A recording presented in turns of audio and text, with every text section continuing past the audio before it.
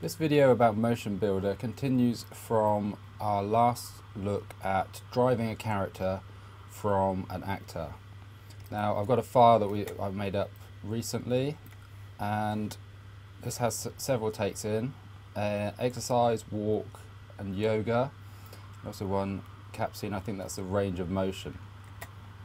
It also has a model in there. I think it has the Aragorn model and two actors for some reason. I think there was two actors in there. But on exercising here on this take, I should be able to press play, and I can see that the Aragorn character does move, so he's starting to move around, but one of the actors is staying stationary. So I may not actually need that actor, but it may be connected to something, so I'll leave it in there. So first of all, I just want to look at the navigator, and I'll double click the characters icon there and open that one, and again Aragorn, just to see how it's driven. So it's input type actor, and the actor is Laurie. And I can see this take here, we've got Larry who just runs backwards and forwards and doing some exercise moves. I think he does some star jumps in a minute. So what I want to do is change this animation. So the beauty of MotionBuilder is that I can do a non-linear animation on this. So to start this off, I need to plot the character. So coming into this characters menu here, I can plot the character, and this will allow me to bake this animation to keyframes on this model.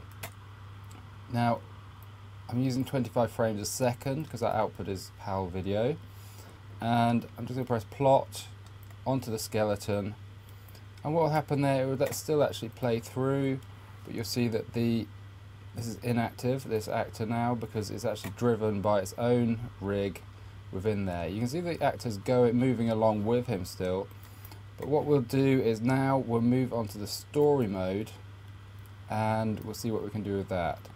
So if I right click in this window here, I can insert a character animation track. I can then select Aragorn, who's our character, and then finally I can right click in the window here and say insert current take. And this is a take that's already been plotted, and I can see that because I can see the black marks along the bottom there. Now just to check that it is working and it is driving the character, I can pull that clip backwards and forwards, and I can see that actually the start frame is different, and the actor is staying behind the character as I pull that along. So I'm actually not on frame 1, so I'll take it back to frame 1, and I just want to find the start of this motion, so I want to create a little loop. So I think from about there I can just trim back this. I just click on it with the left mouse button, drag that down to the 0 point, and what I'm going to do is take that forward as he goes around in a loop, goes forward and then backwards to about there. Now along the top here I've got some tools, one of which is a razor. If I click on the razor, it's going to cut that clip in half. So that's useful, and then I'm just going to drag that one out of the way. And so I can see that this clip should fairly much start and stop in the same place. So there's a little bit of movement. I'm just trying to work out the best stopping point for that. So his left leg's going forward in that clip, and as he comes back,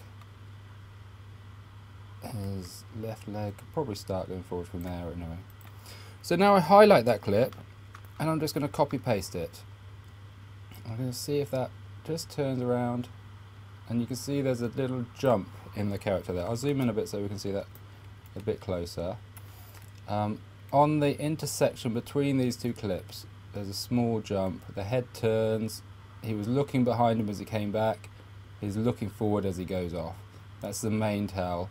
And also the legs jump slightly, he jumps forward about a foot, so it may be that we just adjust that slightly. The other thing we can do is create a blend. So if I just take one of the clips and drag it back, I can just blend between those two clips. So there's a little bit of slide on that. So what happens is as he comes round and gets to that point, you see the feet on the ground there are sliding, but it's actually not very much. It's only for a few frames, and within this clip I think I'm going to get away with it. So it's like he skids to a stop, and then he goes back again, round again, and so what I can do again there is copy paste this clip and just create a much longer sequence. So this is going for about 20 seconds now. So, and that's going into the next clip, which I'll leave out for now. So I'll just rewind that, and again I'll press play just to look at it, and I can see the characters running forwards and backwards, and when it gets to the join here, a little skid and he carries on. So it's really useful for extending movement, especially walks and things like that, and carrying on an exercise beyond where you had it originally. So I'm going to stop that about there. So that's 600 frames, so that's well over 20 seconds. And what we can look at after that is say, okay, well, we've got him stopping at that point. What I'm going to do is bring back the clip that was edited away from that. So as he comes through, you can see he just steps across and forward to this position here. Then he's looking around on the ground somewhere, and then he does some star jumps. So I'm not sure what he's doing on the ground there, so I'm going to take that bit out. So as he comes in to stop, I'll just stop it a bit sooner, so he comes into that position, stops. If I put the razor blade on that clip, and that will cut that one, and I want to stop it, get it just as he comes up to start doing star jumps. The actor's doing star jumps already, so from about there I'm going to razor that clip again and delete the part that I don't want. Now I can bring these together and it should snap together. I have this magnet turned on over here, and so if I press play now I can just see how that is without a blend, and you jump straight into it. So the final thing I'll do is I'll just drag that back slightly just to create that blend, and blend the two together, and then he moves straight into the star jumps. And again I want him to do star jumps for quite a while, so I'm going to pick a point where it's good to do a join of that. So as he just lands there, it's quite awkward to see him, so I'm just going to turn that around. I think what we've got there, you can see him moving forward, so I'll miss that one out.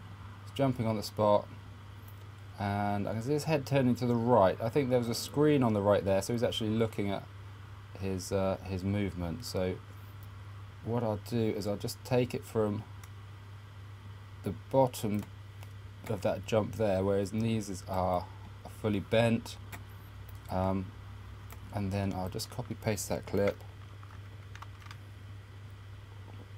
and that should give me a, it's got a dissolve on that, so I'll just trim that clip back. I can pick up that top corner triangle there, and I just want to make sure that that one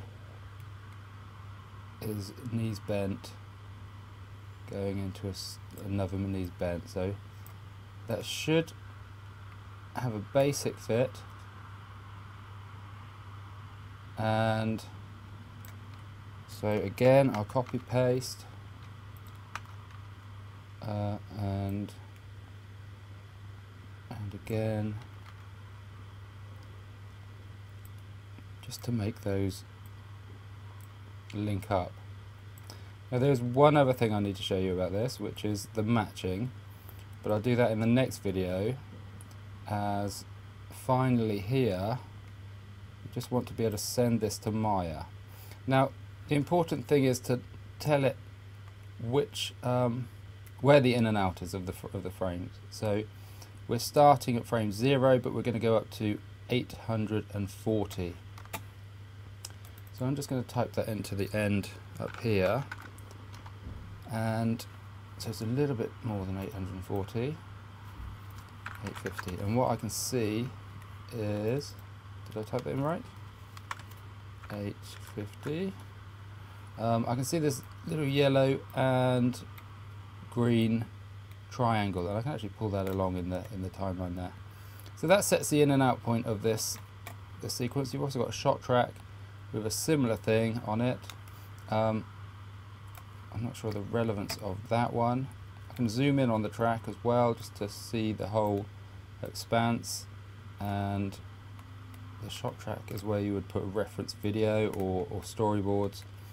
You can extend that and just make that similar in and out duration. So finally, what I want to do is turn this into a take. So what I'm going to do is just say new take here. I'm going to say no to copy the data from the current take to the new take. But what I'm going to do is I'm going to right click in here and I can say plot a whole scene to current take. And that will make this take 002, that will make it the same as what I've got in this story here. So now if I turn the story off, I should be able to press play and I can see my character running around in there. Now it's only 120 frames. So the in and out point has jumped back when I made a new take. So what I'm going to have to do is just change that again. Just something that's a little bit awkward. Just to extend that. I think I might find that the movement stops after 120 as well. So what I can do now, I've extended the in and out point. I can again plot whole scene to current take. And that should allow me to watch that through beyond the 120.